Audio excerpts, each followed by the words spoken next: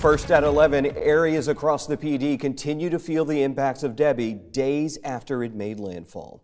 Thank you for joining us at 11, everyone. I'm Edward Moody. And I'm Trish Williford. That includes Retch Wildlife Refuge in Mullins, where flooding is affecting its operations. News 13's Adriana Lawrence spent the afternoon there and got a first-hand look at the storm's impacts.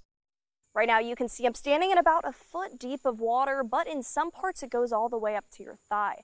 Now, the refuge says this is the third time it's seen this kind of flooding here. Of our 60 acres, I'd say about 59 of them are underwater, certainly. Wildlife Action Incorporated is headquartered in Mullins and has chapters in 8 southeast states. Its mission is educating children and the community on anything and everything outdoors.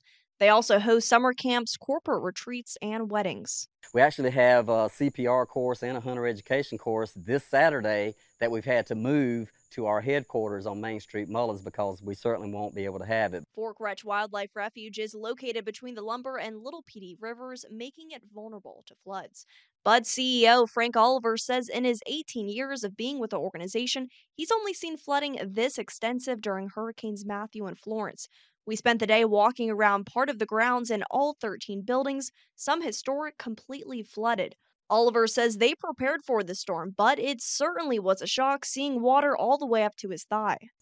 It brought back memories. It brought back some memories of a really difficult time for the organization, because we are, a small nonprofit volunteer organization, and when you take $100,000, $150,000 hits like this, it's really hard to recuperate from. He says they'll have to wait until the water recedes to begin cleaning up. He says that includes tearing out walls, replacing outlets, power washing, and doing the chemical and drying process.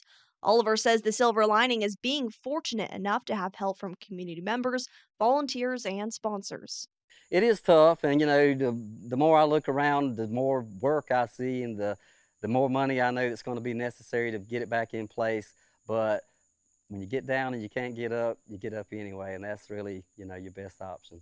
The refuge says it hopes to open back up in September, but is always looking for volunteers to come and help out. In Mullins, Adriana Lawrence, News 13.